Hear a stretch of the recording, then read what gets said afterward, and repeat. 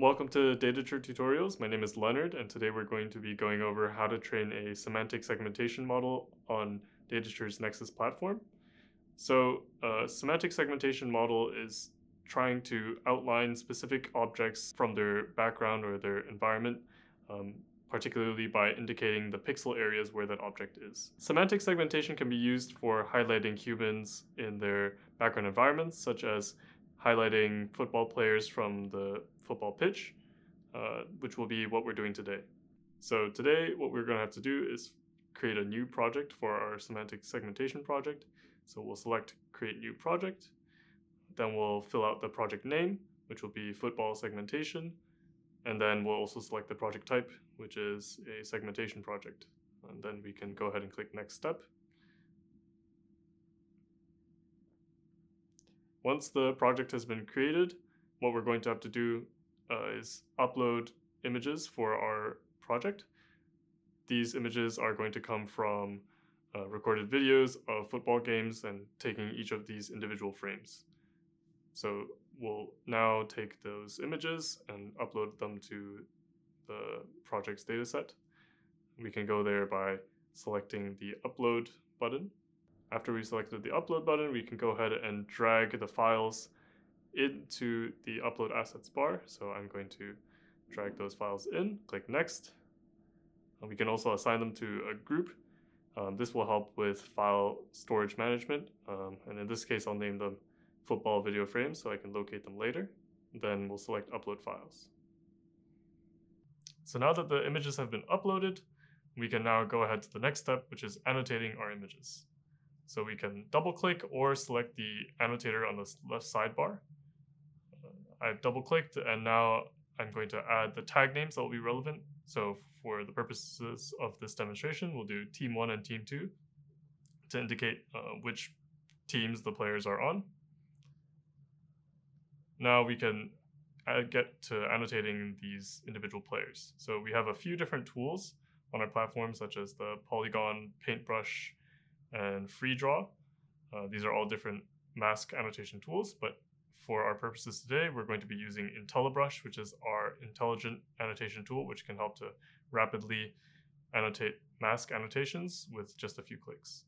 So in this case, I'm going to left click here on this red shirted player and indicate that as Team 1.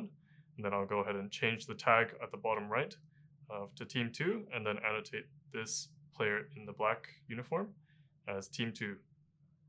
And we'll go ahead and confirm that annotation. So now what we'll do is go ahead and swap to a project where all the data sets have been fully annotated. And as you can see, what we've done is also added a few new tags, such as goalkeeper, goal bar, the ground, the referee, etc. And this demonstrates that our data set is fully annotated and is ready for training. So now we're going to go into actually training our model. So we'll select Workflow, select Create Workflow, and this will bring us to a training workflow recommendation page. The whole point of this is to easily select the relevant hyperparameters to train our semantic segmentation model. In this case, it's asking us what model size we prefer. We are planning to process these images offline after games, so we want high accuracy, and therefore we select a large model. With the same reasoning, we want to select highest accuracy rather than balanced performance. We can now go ahead and build the model workflow, and it will provide us a fully functional model workflow that we can edit further if we would like to. So for each block in this page, we can, like the dataset block or the augmentation block, we can go ahead and edit any relevant hyperparameters that we need. So in this case, for augmentations, we might want to add motion blur as a data augmentation due to the camera movement or player movement that can occur. We might also want to add any brightness or contrast to account for outdoor lighting or any outdoor lighting conditions. And finally, we can also edit any model hyperparameters as well, such as training steps or batch size. In this case, it won't be necessary, so we can go right ahead and select Run Training. We will also change our checkpoint strategy to highest accuracy because we're looking to save the checkpoint that has achieved the highest accuracy in the training. And then we can click Next.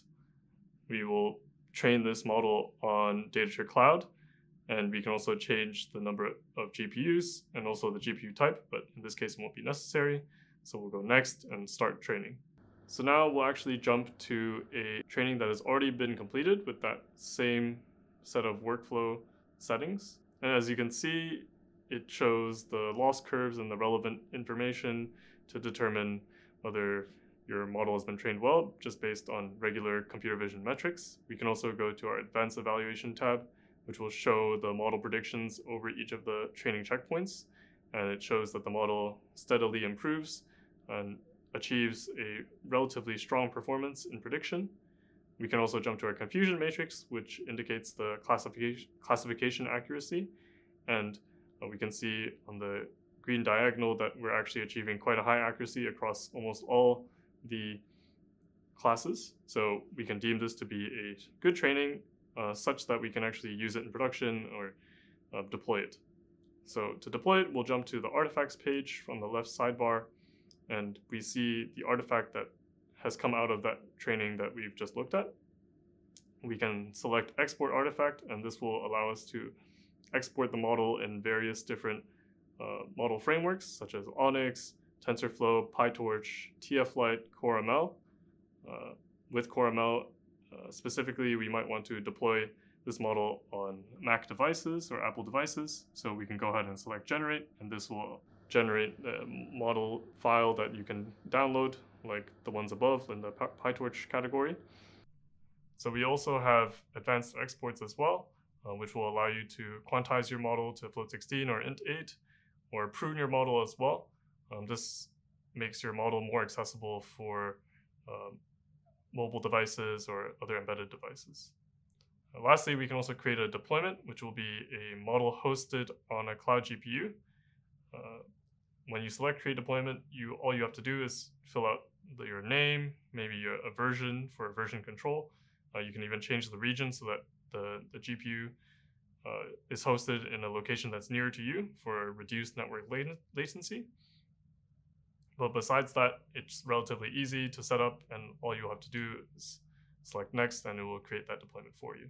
Lastly, we can also go into our integrations tab to learn how to install our Python SDK or Datature CLI. This will enable easy integrations with the platform without having to access it through the website. From this project, you've been able to train a semantic segmentation model to be able to pick out objects from its environment. Thank you for watching, and make sure to explore the other resources on the Datature website.